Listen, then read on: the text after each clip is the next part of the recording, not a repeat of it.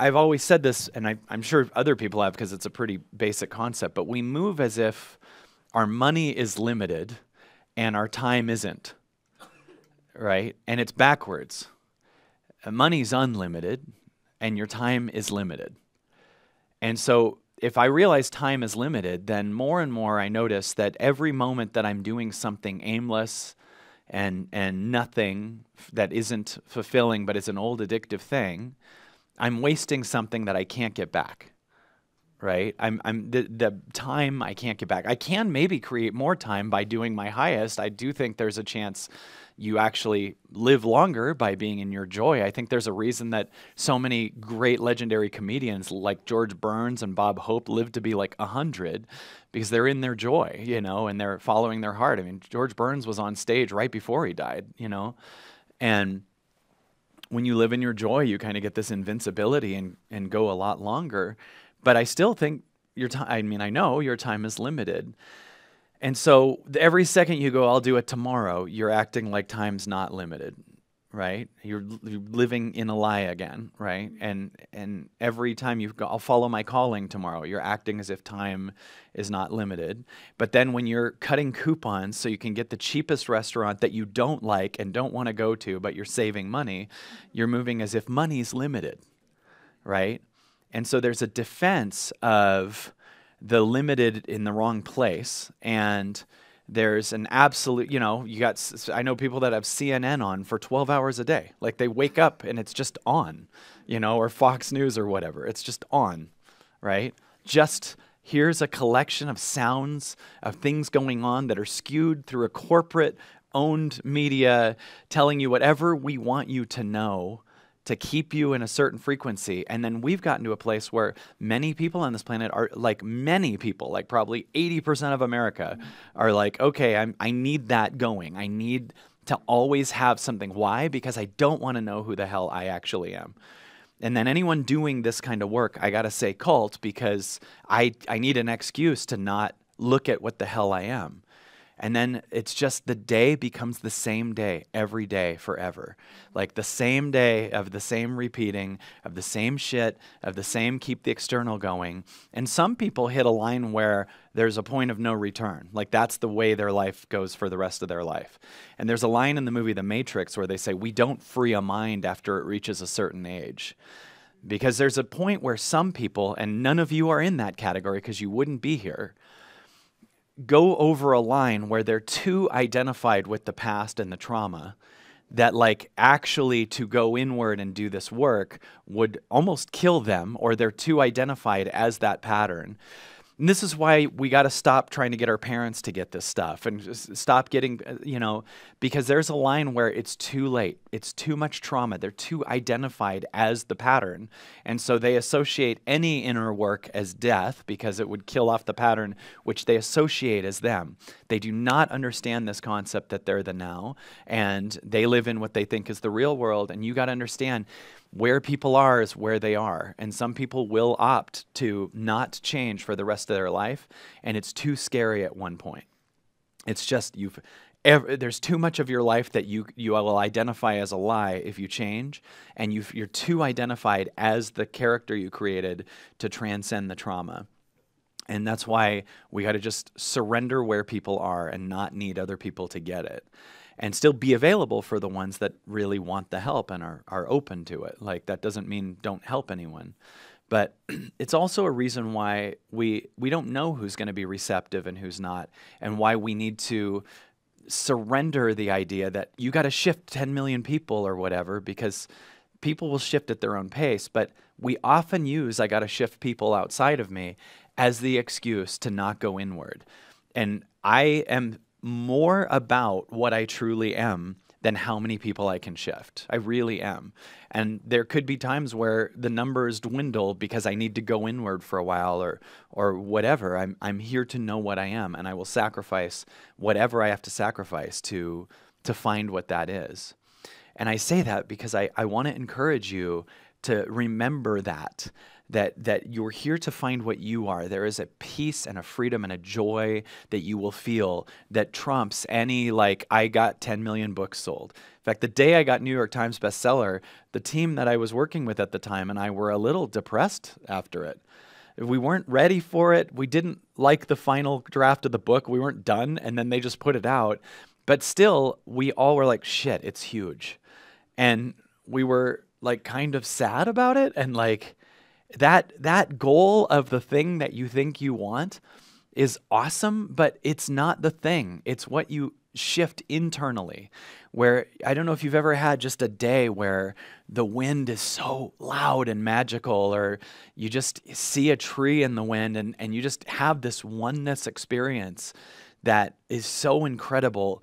That feeling, that is so much more exciting to me than any external financial goal, or it just does nothing for me anymore. That thing that it's like, I got to get to this place externally. I'm just telling you, the joy is in what you shift internally. What you're going for right now and what you're doing here is so much bigger than if you had a goal this year that would make you whatever, $10 million and a huge business. If that is something that moves you towards more of what you are, then it's awesome. But if it's just like, I will do this and hit this, there's all this strain, and then you get the outcome, and so what? It really is, because it's about your change as a human, not your circumstantial change, while you're still the same package of baggage that you don't need, right? So for me, this internal shift is the most important thing, because I'm really actually healing what's stored in the body, but the world is mirroring it. The world is always mirroring it. The days I shift so much stuff, suddenly everyone around me is crying too. There's like an absolute tie to what I release. The external matches. Like I've seen it every time. I'll see a political issue that I hope gets seen in the past. Then I'll let go of it and shift me, and then it suddenly gets seen. Like, it's really nuts how much it follows your internal thing. And the more I do this, the more I see it as like a simulation of my shifts. And you have the same thing. That imagine that the world is mirroring exactly what you do. So when you have a highest calling and you go, nah, I'll wait, you'll push it away, and life will go, okay, the mirror to that is you need to stay in fear, and you need to have fearful things happen. And you'll be holding on to, I have to, and so the world will mirror that. It'll become more stressful. You'll suddenly see that stress in everyone.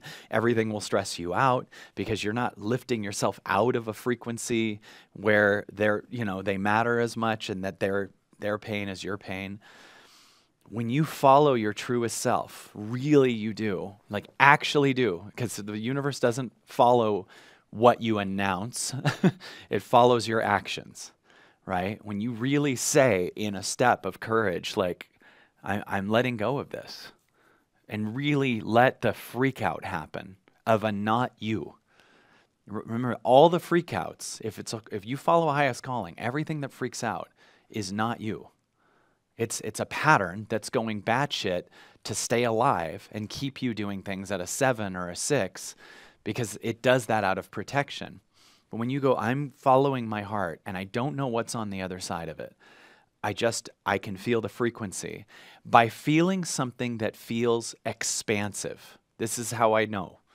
Do I feel expanded with this decision, or do I feel the familiar contraction that feels like home to my patterns?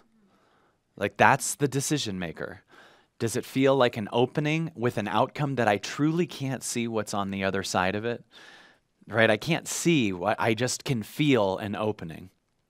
Versus the certainty of the familiarity of the contracting feeling.